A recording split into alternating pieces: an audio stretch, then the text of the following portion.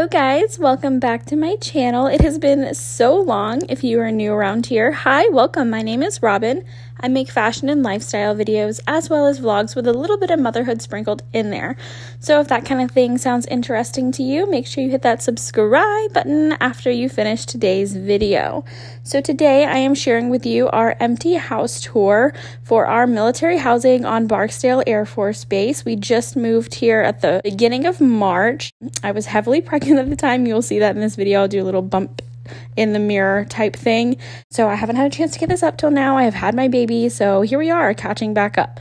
So a little bit about this house. We are in the Liberty Heights neighborhood on the east side of base. So if you are moving here, you will learn about main base, east side, things like that. It's kind of a little confusing in the beginning, but we chose to live on the east side, far away from main base, just because of it being slightly newer houses and a few other reasons. But yeah, so this is our house. It is a 3-bedroom, 2.5 bath in the Liberty Heights neighborhood once again. So if you are looking at floor plans, just go to the Hunt Military Housing site and it will be the Barksdale Air Force Base housing, like just Google it, whatever, and it'll be Hunt Military Housing, and you can search through their website based off of your rank and family size and things like that to pick the floor plans on there. So once you search the Liberty Heights one, this is the 3-bedroom, 2.5 bath option. Little tidbit, our laundry room here that you are seeing does have hookups for an electric and a gas dryer. So just keep that in mind if you are bringing your washer and dryer with you, that it does have options for both. So this is the garage. It's absolutely tiny. My minivan barely fits in here.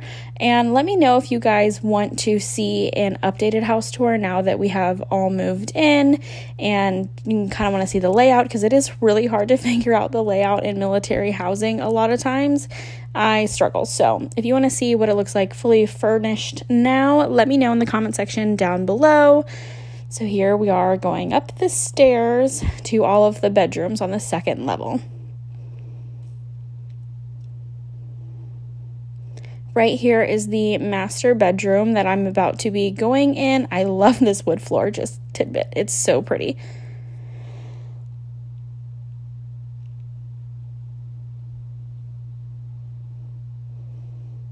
Every room does have a ceiling fan if that is important to you. You definitely need it here in Louisiana. It is hot as heck, and the air conditioner does not cool off the upstairs nearly enough. It is blazing up here right now. It's the summertime, and it's like a solid 80-something degrees upstairs because it just can't keep up.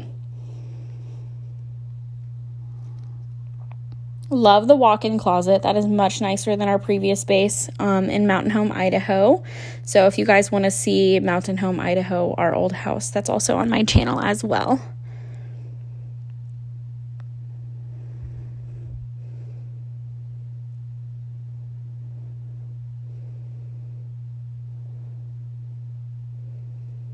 Super tight bathroom here. It is impossible to open and close this door trying to get in and out of the shower, but you know, it is what it is.